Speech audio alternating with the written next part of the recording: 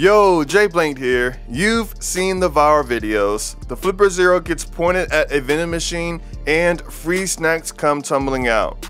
It gets near a credit card and suddenly your info is stolen. Or it's aimed at a traffic light and it magically turns green. The internet has made the Flipper Zero look like some kind of master key to our digital world. But how much of that is real and how much is just internet hype? Today, we're cutting through the noise, separating the facts from the fiction, and putting these wild claims to test. So let's talk about the Flipper Zero. At its core, it's a powerful multi-tool made for tech hobbyists and security pros to play with a huge range of wireless signals. But its real purpose has been totally buried by an avalanche of myths. These videos make it seem like a push-button chaos device, playing on our fears about the invisible signals all around us. But is it really that simple, or is there something more going on behind the curtain?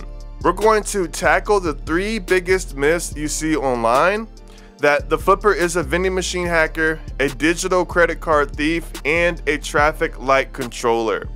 For each one, we'll look at the claim, check the tech, and give you the real story.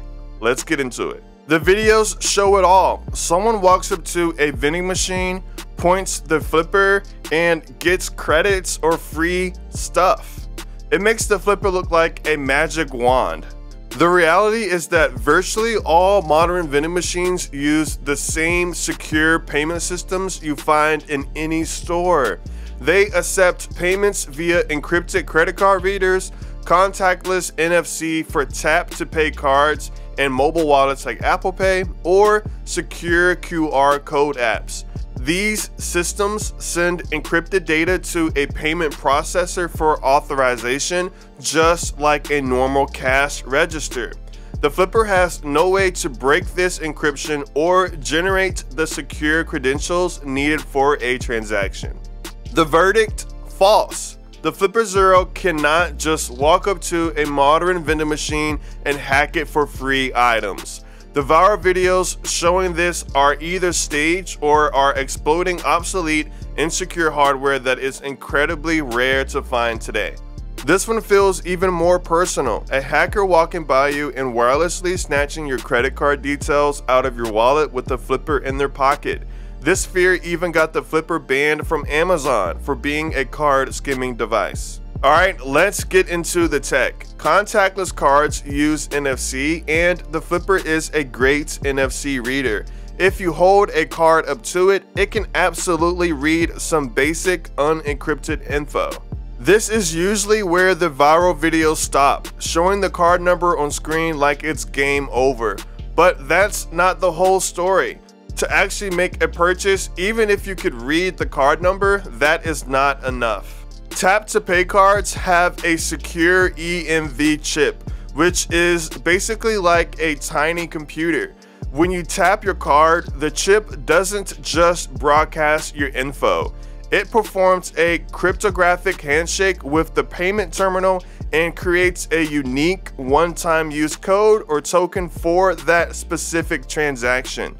The code is only good for that one purchase at that moment for that exact amount. The Flipper Zero cannot generate this one-time token. It also cannot read the 3-digit CVV code on the back of your card, which you need for most online shopping. So the information is pretty useless for making fraudulent payments. An attacker would have better luck just taking a picture of your physical card. The verdict: false. The Flipper Zero can't clone a modern credit card to go on a shopping spree, and it can't get the dynamic security codes needed to actually complete a transaction. This one feels like it's pulled straight out of a video game. Just point the Flipper at a red light, press a button, and it turns green. The videos make it seem like users can just cruise through intersections, controlling city infrastructure on a whim. This myth is a bit more complex. First off, the Flipper's built-in radio that talks to garage doors and key fobs has nothing to do with traffic lights.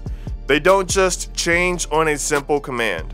So what does change them? Many intersections have a traffic signal preemption systems like the Opticon system designed for emergency vehicles. These systems don't use radio, they use a high-powered beam of infrared light flashing at a very specific frequency.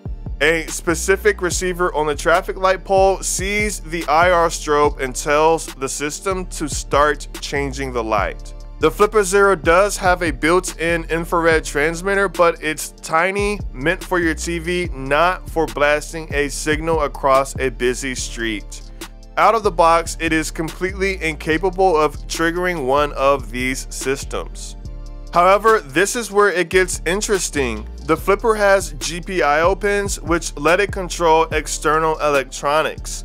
A traffic signal technician with the right know-how could potentially hook up a transmitter to the Flipper, but let's be super clear, this is not a simple point-and-click hack. It requires extra hardware, technical skill, and a separate power source. Most importantly, it is extremely illegal and can land you in serious trouble for impersonating an emergency vehicle. The verdict? Mostly false. The Flipper Zero by itself cannot change traffic lights. The videos showing someone doing it with just the handheld device are misleading. While it can be used as the brain in a larger, custom-built, and highly illegal device, the Flipper isn't doing the heavy lifting. The claim that the little pocket gadget alone can do this is false. So where does that leave us? The Flipper Zero isn't the all-powerful master key from the viral videos. It can't hack a modern vending machine, it can't steal your credit card info for payments, and it can't change traffic lights on its own. The truth is, the Flipper Zero is an amazing educational tool. It's a Swiss Army knife for anyone curious about cybersecurity and how the wireless world around us really works. It's meant to help people understand vulnerabilities so that they can be fixed, not exploited. The hype around it comes from a misunderstanding of the security we rely on every day. These myths go viral because they're scary, but a little knowledge goes a long way. Security is a constant cat and mouse game, and robust systems are more than just a simple lock waiting for one key. What other Flipper myths have you seen floating around? Let me know in the comments below. And if you enjoyed this reality check, make sure to subscribe and turn on notifications for more deep dives. I'm Jay Blanks. Until next time, peace.